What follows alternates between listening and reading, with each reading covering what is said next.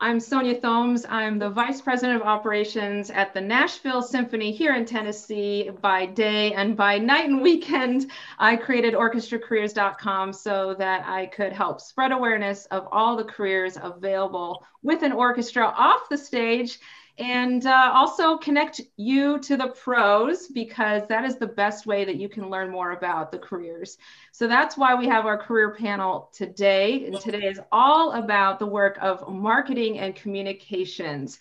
So before I have our panel introduce themselves, let's talk just really briefly about the work of an orchestra so we can best understand, where does marketing and communications really fit into all of this? So I work in in operations, and operations and artistic are the teams that help to create the actual concert, right? The main event, musicians on stage playing those programs. And that is a really exciting thing to do. I've loved doing that. But there's no use in putting on a concert if you don't have an audience. And so our team today is talking all about, how do we get audiences interested in our programs? How do we connect them to our concerts and give them a great experience in the meantime so they'll keep coming back, right? So I would love to jump right into some introductions. My name is Charlie Wade, and I am the Vice President for Marketing for the Philadelphia Orchestra. I also serve as a consultant for the San Diego Symphony. And I've worked in the orchestra world for a long time, happily so.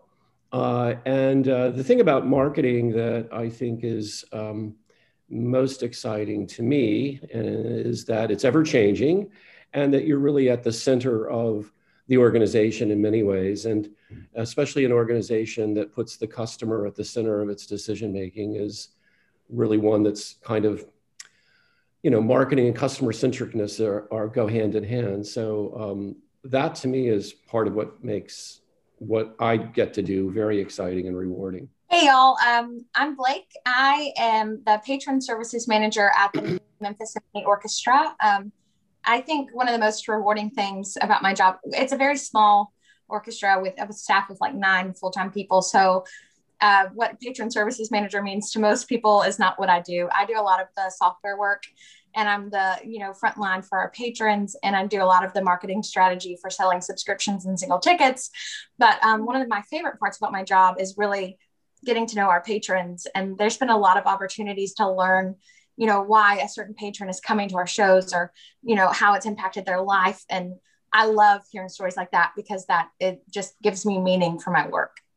It's nice to meet you all. You're amongst a great group of professionals here today, including Sonia, the mastermind of all this. So it's really, really nice to be here. And I wanted to say that, I'm the VP of marketing for the Nashville Symphony. And why I love marketing so much for Symphony Orchestra is that we get to take the mission and the core values and the core focus of the institution, and we get to bring it to the people. And I think Charlie's point about that being interrelated and being receptive to folks, and that's evolved a lot in my career. And I think we can all say that it has been especially thrilling to be able to kind of be on the front lines of taking in what people are telling us and helping incorporate that into our ever revising vision and core values.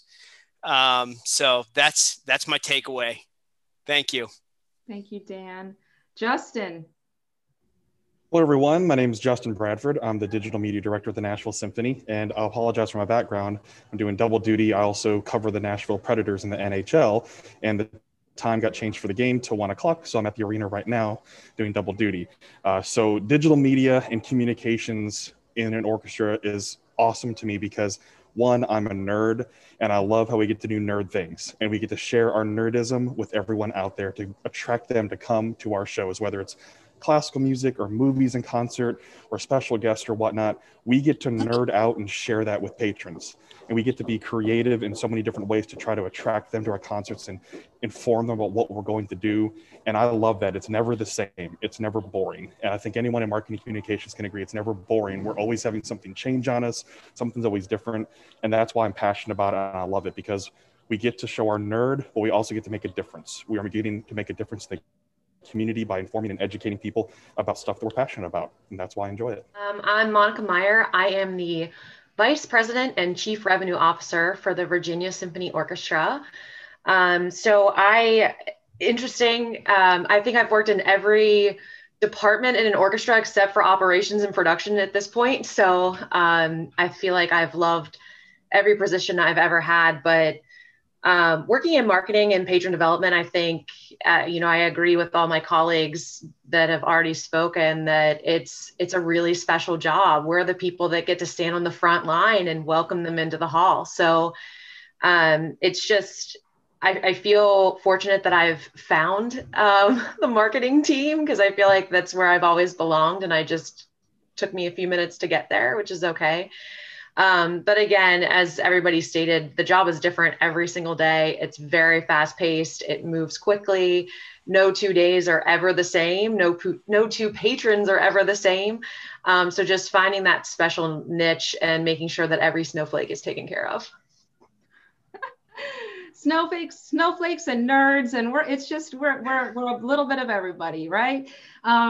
Thank you guys so much. So I want to dive right in. And one of the things I love to do with these panels is I think it's really important that you share a little bit about your career path, because as you alluded to, Monica, it is not just A plus B equals C or a straight line, right? So if you could, a couple of you could just share, maybe what did you study in school? What did you think your career was going to be?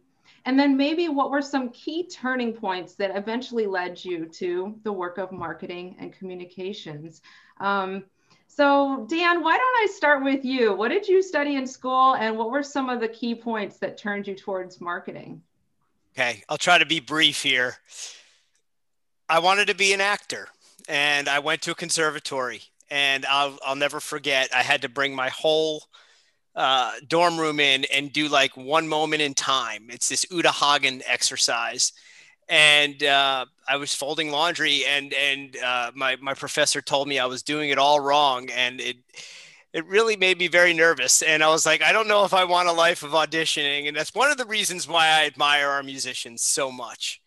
And so I flipped to communications, and then I kind of found my way back to the arts and worked my way up. I don't know about my colleagues here, but many of them may share the story that, I've worked in the box office. I sold playbill ads. I did group sales, and I worked for a small theater. And then all of a sudden, the people around me started quitting, and I just took on PR, and then I started doing the ad buys, and next thing I'm budgeting and pricing. And I kind of created my own path through that just because of my thirst for the business and for bringing the arts to the people.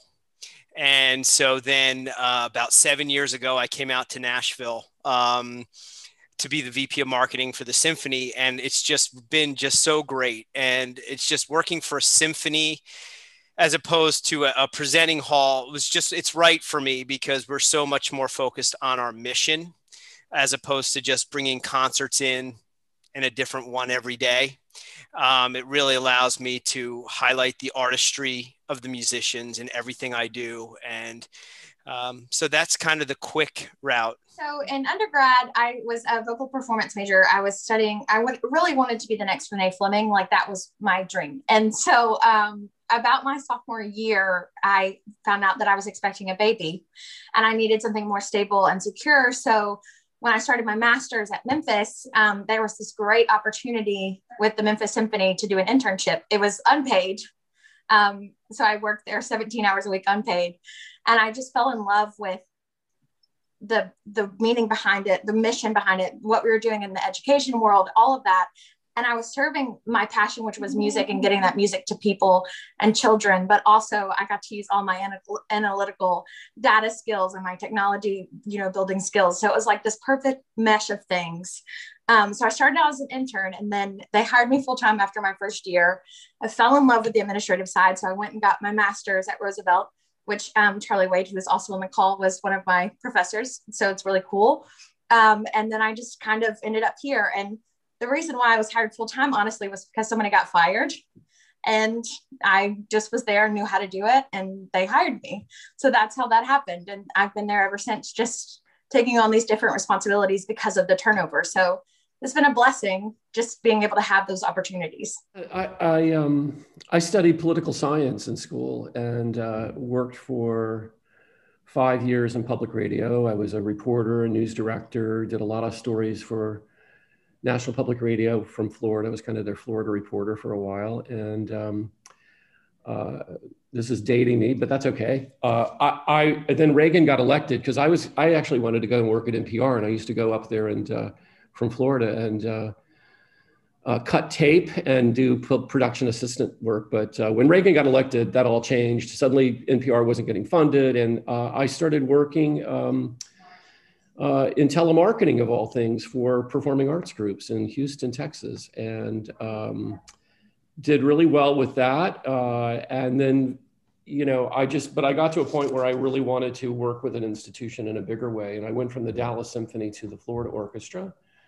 And, it's interesting to hear stories like Blake's and Daniel's where, you're in a smaller institution and it gives you the opportunity to do more things that you might not get if you're in a big institution where you can get kind of, segregated into one area. So I think that, for those of you here, that should be a takeaway for you to think about. If you're not sure what part of an orchestra you want to work in, working at a smaller institution allows you more freedom.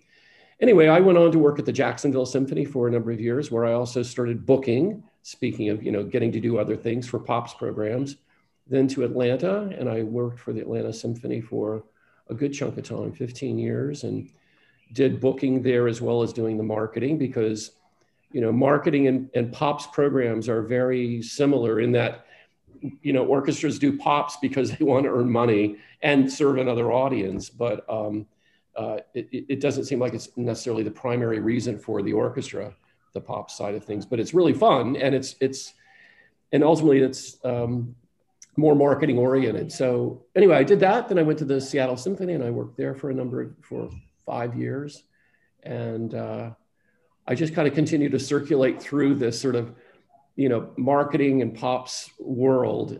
So I've been happy to live on both sides, but I wouldn't have been able to do that if I hadn't worked at a smaller company first. If I'd gone straight to the Chicago Symphony or Boston, that would not have happened. I started my undergrad as an oboe and English horn performance major. And I was pretty lucky because my mom worked for the Pittsburgh Symphony until the day I was born. So I kind of had always had that symphony conversation happening in my household. So it was a very straight path of, let's find her an instrument that's going to get her a scholarship. So oboe was it. As most of you probably know, it's a pretty rare instrument. And I earned a full scholarship to go to West Virginia University on performance. I was there for about a year, and I said, I don't want to compete for these chairs. I don't want to do this. It's super competitive. There's only 2, maybe 3 in every orchestra. What are the chances that I'm going to get a job? And so I started thinking how I could turn and pivot, if you will, very COVID term, I'm sorry. So I went to the dean of the music school and said, hey, you guys really need an arts admin program here. Like, this is crazy. It's time. People want to learn about this. So he said, fine, figure out the classes you want to take and build it for me. Tell me what you think should be included and what shouldn't be included. And just try things. So I basically went to the business school and said, I need to create a minor for the music school. What does that look like? What kind of classes do I need to take? So I was the first person. There is a letter with my diploma at WVU that says that I'm the first person that graduated from an arts administration minor. So that was kind of cool that I just decided this is the path that I'm going to take, and I'll do whatever it takes to get there. So after graduation, I moved home to Pittsburgh, and I applied for every single job that the Pittsburgh Symphony Orchestra had. It didn't matter. It was call room, box office, development, marketing. I didn't care what my job was going to be. And I just knew that I had to be with the symphony. So about 6 months of waiting, I finally got 2 interviews in the same week. One for a development job and one for a coordinator of education and community outreach job. And I went into the interviews, and basically I chose education based upon the people that were in the department that made me happy. So I think that was the first sign of marketing for me and people and patron engagement, was that I chose where I wanted to work solely based off of the team that I was interviewing with. But as Charlie just mentioned, I was fortunate enough though too, that I moved into different departments about every other year that I was there. So I went from education to patron services. They launched a brand new patron services program. So I was part of that.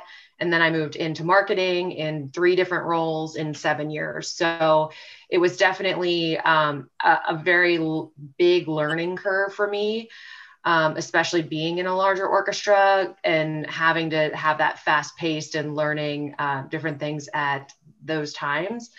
And I was on vacation in Virginia Beach in 2014. And I saw an amphitheater outside along the beach. And I said, who in the world plays here? Looked it up, saw the Virginia Symphony, saw the job for director of marketing, applied. And when 2 weeks later, I moved. So it was definitely, I think, a very big match. And it was something that felt right at the time. And 7 years later, I'm still here. And I definitely went from a $32 million organization to a $6.5 million organization, which was a large difference because in Pittsburgh, my jobs were very niche and I had one job, it felt like. Here, we joke that like everybody just does everything. There's no room for anybody to not have a skill. If you don't have that skill, you learn that skill. And it's just a fabulous time. So I'm excited to continue in this industry, and it's fun. I went to Cumberland University down here in Nashville, in the Nashville area, and I'm a theater major. So my degree is actually in theater. My original program was business and marketing, but I didn't like the really intense math that they were going to make me take. And so I changed my major. I mean, I'm being fully honest here. So I knew that I could do theater. I enjoy the people in the program. I enjoy the program as well. And if anything, what that helped teach me is how to present myself, how to be creative, and how to have support in being creative. That's really the main takeaways I took from the theater program. First job out of school was actually working for my alma mater in alumni relations and development. So nonprofit, higher education. And that was interesting because it was one of those things where you have to do so many different types of jobs, and whatever they ask you to do, you do, and you don't get a raise for it. That's just what we kind of did, especially in a private institution like that. But went on and I learned a lot of skills there, from communications to public relations, social media, because that was in the late 2000s when social media was starting to really take off in terms of being able to market through social media. And it kind of was self-taught in that area. And that's kind of what I pride myself on, is self-teaching myself how to use Twitter. I mean, that's when it came along, was in 08, 09 is how I learned how to use Twitter and all those other different social mediums. And then after that, went into the corporate world and into Autoglass, and being a marketing in Autoglass and online strategy, and then book publishing. From there, I definitely missed nonprofit life and being in a job where I feel like the work I do matters and makes a difference to the community that I serve and that I'm in. And I was very, very thankful to find the job posting for online media coordinator for the National Symphony at the time. And I got my resume in 2 days before the job posting closed. And so I was very lucky with that, and utilized networking connections, just because we all know how important it is to network like what we're doing right now and meeting other people. And with my other job in sports, I was able to utilize my network there, that the president and CEO of the Nashville Predators, he put in a phone call for me at the Nashville Symphony and made sure that I got an interview with the VP there. Just said, hey, I don't really know you, but this guy's really good. You really need to give him a look. And the VP then, Jonathan Marks, who is now our interim COO, said that he scrolled my Facebook profile and liked that I have a cat. And that's what really said that he wanted to interview me. But that was kind of my path to the Nashville Symphony. And it's just taught me so much. And then we've learned so much there as we go in being creative. And my side job in sports and radio and digital media crosses over a lot with what I do. Both are the entertainment industry, but very different sides of the entertainment industry. So I've learned so many different skills and different ways to reach people in different ways, and trying to take what I utilize in the orchestra world, how I can apply that to reach new people in the sports world, and vice versa all the time. So that's why I really like the well-rounded approach that I've taken in sports and music, because I learn a lot from each one and how I can apply those different strategies and how to be creative in each. And I take a lot of what I learned just in sports and see how can we adapt this to orchestra life? How can we adapt this to communications and marketing and take some of the good strategies that work, or see what hasn't worked in sports and say, we need to make sure we don't ever do this, and vice versa as well. So it's been a very unique approach for me and my background, but it's something I'm very thankful for, that I have that type of well-rounded approach and something that's a little bit different. Justin, thank you so much. So I hope y'all are hearing, like, there's not only no 2 days are the same in the world of working for an orchestra, but no two paths are the same either. And I think that's really important to know, that there are lots of different ways to come to work for an orchestra. So, okay, so I would love to dive a little bit now into conversation. Specifically, Justin, if you don't mind, we'll come right back to you just to say, can you describe the role of communications within the work of the orchestra? You did a little bit, but what is it about telling the story of the orchestra that is so important for our organizations? Well, what's unique about comms, especially in, I think, in all over nonprofit, is you're working closely with marketing, but you're also working closely with every other department in the orchestra as well. We work closely with development, with education, with everyone there, because we are the ones that help bring the message out and develop that message and find creative ways to reach people. And so we kind of serve as our own in-house company, comms company and public relations company, to help serve every single department. Obviously, when it comes to marketing and concerts, we work very, very closely for the Nashville Symphony. Marketing and comms work so close together. We're building the website, we're social media campaigns, email campaigns. We work very close together. So I work with Dan every day and every hour. We're talking to each other and trying to strategize things, but it's building close relationships within every single department, and seeing what we can do best to utilize the resources we have, and how do we continue to progress with our mission, and how do we find new creative ways to do it, especially when you're on a limited budget. Sometimes you're trying to find different ways to how you can be creative and utilize organic type of post where you don't have to spend money all the time. How can you organically market things? Obviously, we all know we have to spend money to make money, but there's trying to find new creative ways to reach different people, and being at the top of different strategies as well, especially social media changes all the time. We have to be up to date with what's going on and how we utilize these different mediums, how do we utilize the algorithms that they have. So that's where you see communications and marketing really crossing paths a lot, because we have to work closely together in order to be successful. Thank you. Any of our other panelists have anything to add about the role of communications or telling the orchestra's story, maybe challenges or things that come naturally to the work of an orchestra? Yeah, I think one of the things that's been emerging over the last, I don't know, 5-10 years maybe, but more so now, is understanding that orchestras, like a lot of organizations, sit on top of a huge pile of emotional capital, if you will. You know, that we think about the product that we sell a lot and the stories in the product, but there are lots of stories within the institution as well, and certainly some of them are easy to get to, some of them aren't. But you've got all your musicians, you've got a history of the institution, you've got you know, the various guest artists. All of that helps mold not just a story about the institution, but makes it a relatable place. And I think that's one of the things that people crave, is authenticity and personalness.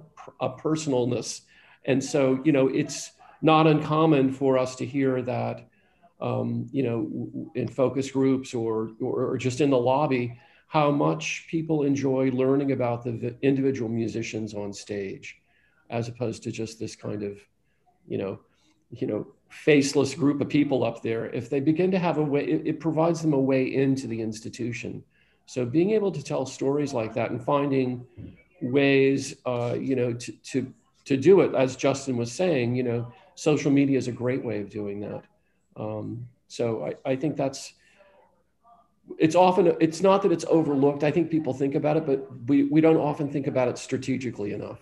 I'll put it that way. So Dan, I know you care so passionately about the customer experience, and so how does all this, how does that, weaving that story into just the work that you do to put the right product on stage, how does all that come together?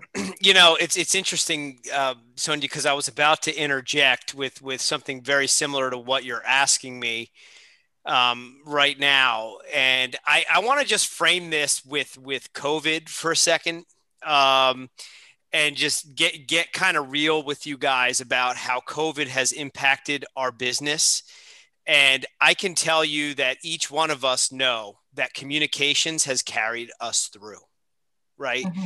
And it's the transparency that we have with our audience and our musicians and the challenges that each symphony has faced, right? Memphis has faced a different challenge than Philly has, and Virginia and Nashville, but I can speak for Nashville really intimately, right? But we furloughed 131 people, right? And we had to communicate that to the public, right? And we developed, and we canceled 140 concerts at the same time, right?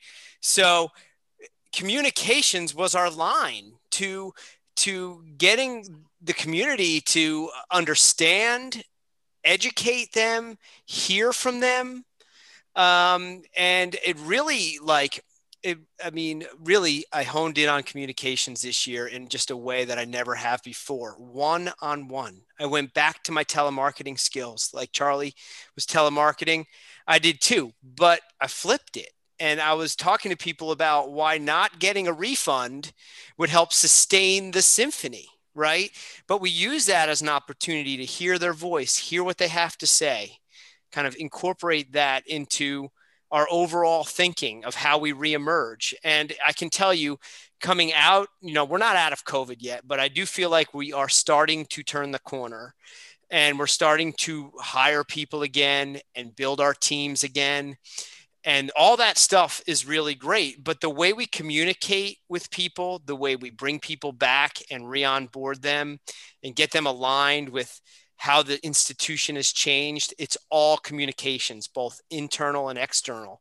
And for us, we haven't spent one marketing dollar, in like a year, right? So it's been all communications, right? So, and I'm sure you talk, and I didn't mean to flip it to COVID, Sonia, yet, if you had like a trajectory, but I just wanted to say how vital communications has been. And it's really, and the community has heard our call, thankfully, and they've been there to support us, and they've, got to the point where we can bring the musicians back, albeit part-time on a stipend, because of the support that they've given us, right? So it's very, very humbling. But I can tell you that transparency in the way we wrote emails and the way we posted on social and the way we spoke with people one-on-one. Like right now we have a project, talk about communications. Every musician is calling everyone who's kept or donate their tickets and thanking them. And they're having real conversations with 7,000 customers, right? But those are the things that are going to carry us through COVID and make us come out real strong on the other side. And then we can start piling in the revenue and the customer experience and the concert and curating that. And where other symphonies, have done a lot with streaming. Unfortunately, we have not been able to do that because of our circumstance and our financial situation and how we're emerging right now from the pandemic. So I just want to say that communications is vital, and it's really just carried me through. Thank you, Dan. So Blake, you have mentioned a little bit about your work. How maybe has your work shifted in these last months then? I think that's a good little segue actually. And because you mentioned you guys are doing in-person concerts. So how's that changed your work? Well, to go off what Daniel said, it's been a very transparent process. just telling them, hey, and we started selling these concerts before we even knew if they were going to actually happen. So, and being very transparent with our patrons, saying, hey, look, we're going to sell these to you. And if they don't happen, we'll do everything we can to make you happy, get your money back, whatever. But letting them know how we're going about it. And then also, we've tried to spend as little money as possible getting these people back. So with 9 people, that's my job to call all of these patrons and have these conversations with them and make sure that they're comfortable and excited. And so my job is like 95% on my cell phone and then 10% on my computer. Like, that's it. That's all I've got. And it's a lot of hard work and a lot of conversation. And it's been really insightful just hearing, the feedback, people saying we're not ready to come back yet, and knowing that and putting that in the database and saying, okay, well, these are our patrons that are not comfortable, and these are our patrons that are excited, and these are our patrons that are reserved. So it's been a really great opportunity for us to get to know our patrons, one, and then also track, their behavior. And so later in the future, we'll know, like, okay, this group of people loves our concerts, but they care about the community and the health of the community. And so how are we going to attract them to come back, in the fall when things open back up? So having that data and having that information about them, it's been really insightful. And I'm glad that it's been my job, just because I can do it the way that I think is best so that our whole organization can benefit from it. So my job has always been patron centric, but now it's even more so. It's more personal. It's not me sending an invoice. It's me making a phone call. It's not me sending an email. It's me talking to someone over the phone, and it's been great, because I used to have a whole box office staff that helped me do that. And now it's just me. So it's been really, really personal and really, really insightful. Monica, I wonder, do you have a philosophy of like market, like customer service? Like, do you have like these kind of principles or tenets that you hold to that you think are the way you try to serve customers? Sure. So it's kind of funny because I feel like I learned these pretty early on in life. In high school, I worked at Arby's, and after that, I worked at the Gap. So I feel like I learned my customer service like standards at those places before I even came into the orchestra world. As you can imagine, fast food and retail are like the best 2 places to learn. The customer is always right. The customer, whatever it takes to make the customer happy is what it takes. Especially, with the discussion of COVID, we pretty much said to our subscribers, like, whatever you want to do is what we're going to do. You're the boss and you're in charge. However you want to play this, if you want to stay home and watch it virtually, if you want to come into the hall, if you want to make sure that you're seated at least 10 feet from people instead of 6, I'll make that happen for you, because I think that you're very special. And I think especially with subscribers and even subscriber donors, you have to have that personal touch, like Blake was speaking about, just understanding and making sure that everybody feels heard. I think that's really the most important thing that's happening right now, is just to understand what the patron really needs and what they're excited about, whether it's coming back in person or viewing it virtually. But that's always been my philosophy, is kind of that simple, like the customers are always right, even though if they aren't, we'll find a way to try to make it seem like they are, within reason, I guess. My favorite term is bend, don't break. Yes. I mean, the thing here's just a point I want to make about marketing. Marketing is very, very important to pay the bills, right? And at the end of the day, we need the revenue in order to keep the doors open, and fundraising is just as vital. So, I mean, having that customer experience where you're selling the right product to the right person, right? And bringing them along, right? And making sure that they're engaged and they're fulfilled. And if they're not, they have a direct line to voice themselves, and they're heard and they're responded to in a very transparent and sincere way. I think is really, really important. As everybody thinks about the customer experience when the lights go up and the conductor raises his baton or her baton, But the customer experience, starts when people just like kind of see an ad for you or hear from a friend, and then they investigate, they go to your website. That's customer experience. They deal with everybody from the moment that starts to the moment you leave, right? And so for me, I've always just said that we want to be, we want to be real with our people, and we want to sell a lot of tickets, and we want to make a lot of revenue, but we want to make sure we're putting the right product in front of the right people. And sometimes you learn the hard way doing that, because it's all about acquisition and retention and growth. But you want to make sure that people are pleased with the way they're being treated in the products they're being sold. And I believe at the end of the day, if you can get that equation right, it's really going to help your whole marketing soar. Mm-hmm. Thank you, Dan.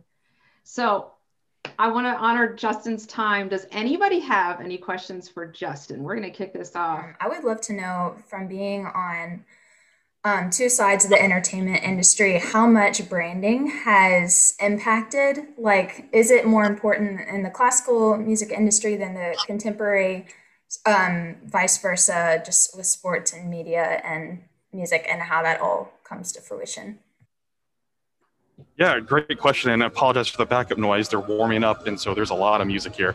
But branding, I think, is important in both aspects, but it's a different approach to each. Because I think, especially in the symphony world and the orchestra world with us, it's branding on how we are part of the community, how we're trying to grow music education. There's so many different aspects of it. And in sports, in my experience with that, it's branding a different type of customer experience, because they're paying a lot of money. I mean, yes, people pay money for orchestras and our concerts and everything, but I feel like the investment level that people feel sometimes in sports, they get emotional and angry at times as well, because it's a different type of emotional experience that they're involved in.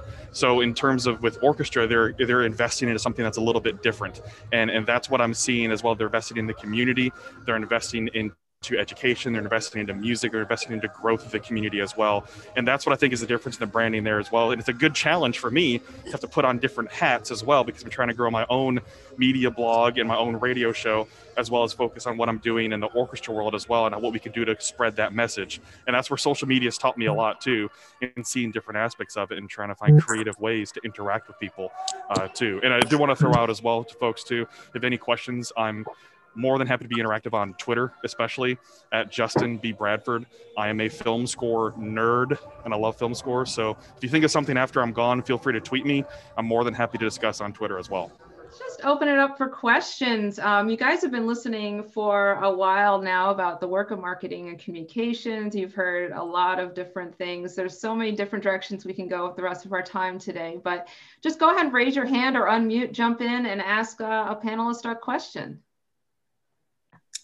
So there's been kind of an exciting push, especially recently, to have more diversity in programming, more diversity in representation, and then reaching new members of the community that maybe weren't previously involved in orchestras. So I'm wondering if that has changed your recent approaches to marketing and communications.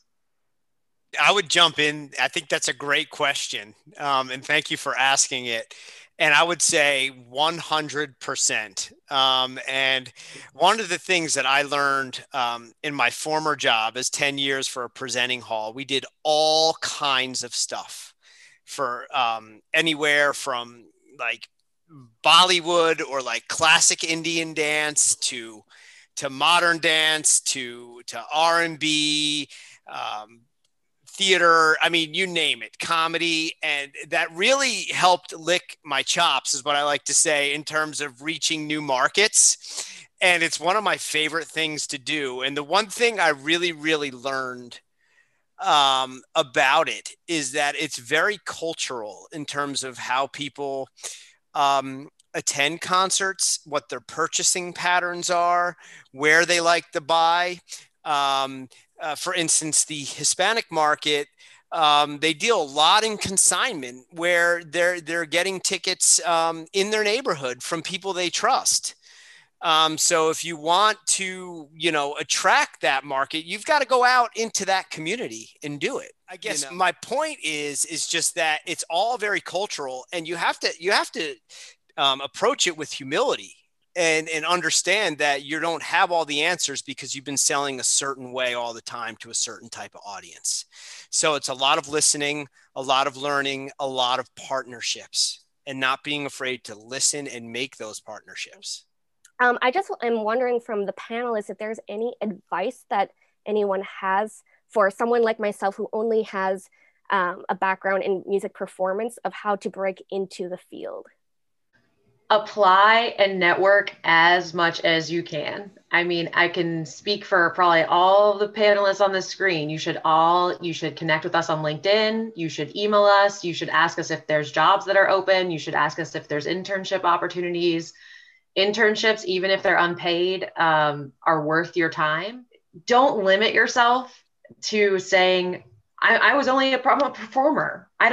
You surely have skills that would come over to the communications and marketing. The thing that set me apart when I was an unpaid intern and then I got a full-time position at the same place was that I knew classical music.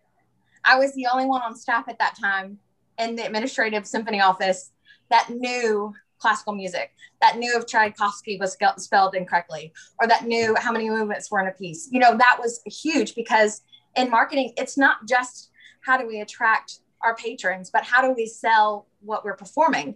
And if you're clueless about the music, you can't connect anyone with that. You have to connect yourself first with the music. So being a performer and having that skill set is invaluable for this career. Get yourself trained online, learn about data analytics, SEO. Go ahead and take a course about customer data platforms, become certified.